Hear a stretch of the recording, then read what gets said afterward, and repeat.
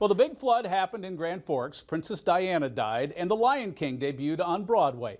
All events that took place the same year Johnny Candle started Pros Pointers on this station. He always uses the Tuesday following Labor Day to wrap up another summer of fishing tips.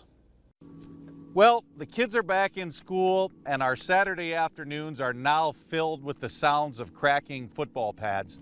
For most of you, that might signify it's time to winterize the boat and put all your fishing gear away till next year. For the rest of us, there's still some great fall fishing yet to come. The bite gets really good in October and November, and for those of you that are into it, ice fishing is going to be spectacular this winter. For me, this time of year signifies the time to get ready to transition. Once again, I'll be leaving North Dakota to head south to the Gulf of Mexico, where I'll be fishing for redfish and trout, snapper, grouper, and a wide variety of other saltwater species. So thanks again for watching. Enjoy the winter the best you can, but when you get cold, take a second, look me up online, come on down to the Gulf and enjoy some phenomenal saltwater fishing. We'll see you again next spring. I'm Johnny Candle, and that's this year's Pros Pointers.